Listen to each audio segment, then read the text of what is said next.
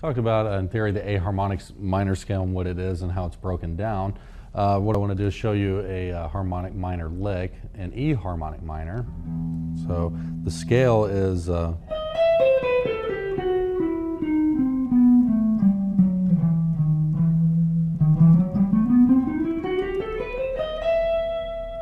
that's the scale, and it starts. I like to start it on the flatted note there, the E flat. So it's 11, 12, 14.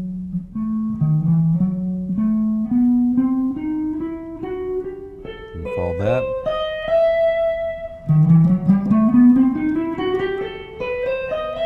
So the lick I want to show is kind of following the scale, but going back and forth to give it at least some characteristic of a lick and not just playing straight through the scale. So we're going to go hammer on pull off on the 11th to 12th fret on the high E, and the B, 13 and 12, 14, 12, 11 on the G, and then 13, giving that nice flatted tone there, E flat, and then on E.